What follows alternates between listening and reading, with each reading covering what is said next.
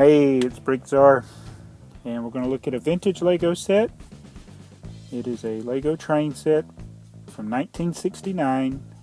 It is set number 123, the passenger coach. It contained 98 pieces. You did not get any track with this set, and it is an early train set from the 4.5 volt era, and it would have been one that you would have put on blue track at that time, but it is completely compatible with trains of today. And the reason I'm looking at this set today is because Lego M-Tron fan asked me if there was a set number 123, and this is the only Lego set that I know of that is number 123. So we're going to look at it. Okay, normally I like to wait till I actually have the instructions before I review a set, but I'm going to go ahead and review this one. I just printed out the instructions online. You can go to Brick Factory for the older instructions, and more recent instructions you can get from Lego.com. They have a site there that has thousands of Lego sets, the instructions, in case you lose yours. And Brick Factory, you can get these older ones like this. And these ones from the 60s are usually simple models anyway. Not a lot to it.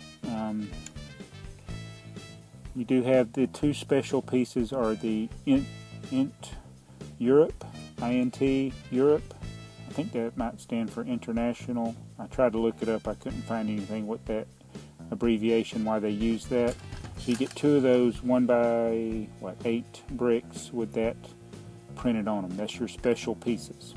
Other than that, it's relatively common pieces. I mean, there's pieces not made anymore, like these magnets, but they were in a lot of sets, so they're not rare. This is unique to this set.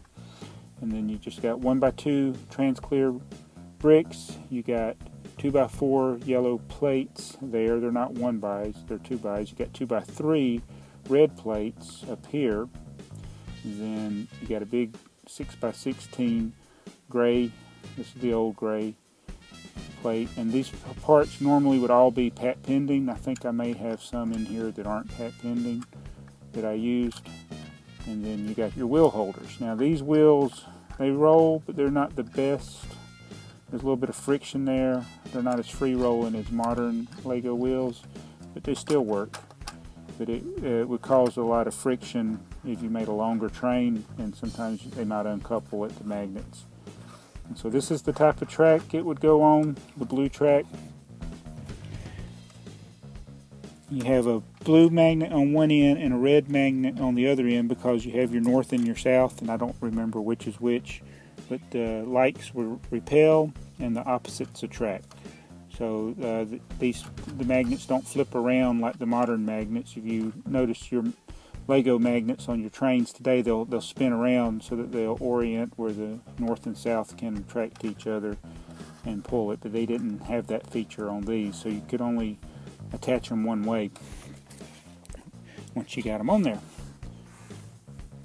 So that's set number 123 from 1969, so it's 44 years old, but despite being that old, you could still hook it up to a modern train such as the Horizon Express, although it would look ridiculous running behind the Horizon Express. You could put it on the Lone Ranger train, any of those, it will fit, but it just might not look right. So, but it's a nice little passenger car from the vintage era of Lego trains. So comment below, tell me what you think about this old Lego train set, and please subscribe if you're not already subscribed. We do vintage Lego reviews and new Lego reviews, Lego hauls, and more. Thanks for watching Brickzar.